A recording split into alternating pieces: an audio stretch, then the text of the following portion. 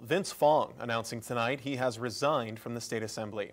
He now heads to D.C. following his victory to serve the remaining term of Kevin McCarthy's congressional seat. Fong beat Tulare County Sheriff Mike Boudreaux in a special election this week to fill the remainder of McCarthy's term in the 20th Congressional District. Fong said his Bakersfield and Sacramento offices will remain open to people who need help with government matters. Hi, I'm Rochelle Murcia with Eyewitness News Bakersfield Now on YouTube. Thank you for checking out our YouTube channel where we have tons of great content to choose from. While you're here, go ahead and click on the subscribe button right there.